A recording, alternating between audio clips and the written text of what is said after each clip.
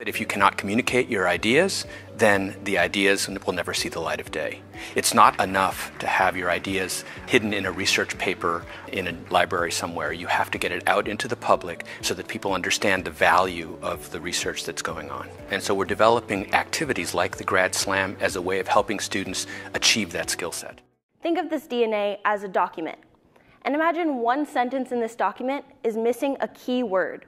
So Grad Slam was definitely challenging at first. Since I know my research so well, it's kind of hard to word it in a way that I don't usually or typically would word it, like if I'm writing my thesis. But it was so rewarding when we had the practice sessions and they told us how to walk the stage and how to word things that a general audience can understand.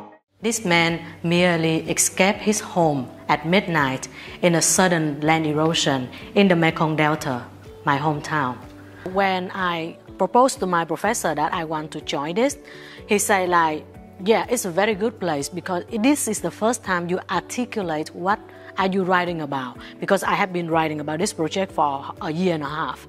And he's asked like, what is your main theme? And I'm still searching for it. So I have to like really rethink what is the most important part, what is the focal point, what do my audience want. So when I do all of this, it actually helped me to enhance the foundation of my thesis.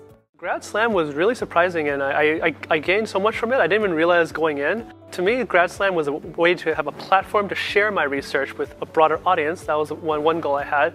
But also the practice and the skills I gained working up to this point, right? Like training for this moment, learning how to better present, like having better public speaking skills, learning to control eye contact and gestures, speaking pace. Those are all skills I'll take with me forever. And so I think that by itself was well worth the price of admission, which is free.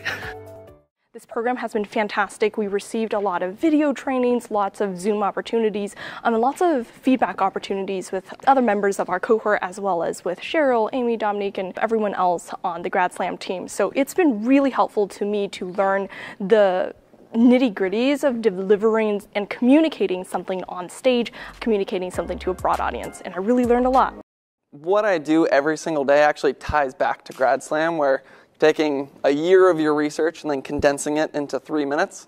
It's pretty much what I do on a daily basis. Now I have 2 hours of research where I'm looking at all the different maps, and then I condense it down into 3 minutes, and I literally use the same story structures that Amy taught me for this competition in my forecast every day.